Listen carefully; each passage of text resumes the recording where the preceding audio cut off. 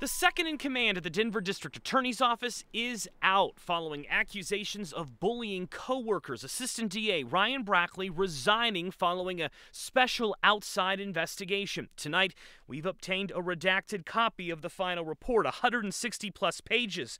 One allegation accuses Brackley of swinging a wooden baseball bat multiple times in the direction of a longtime prosecutor after an email angered him.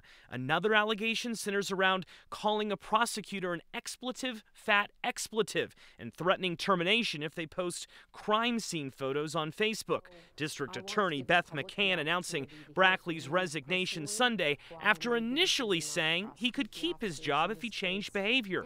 But in a new statement, the district attorney said this decision came after further consideration regarding the events outlined in a recent personnel investigation. It became clear in attempting to restructure job responsibilities that a parting was the best solution, adding this decision was very difficult.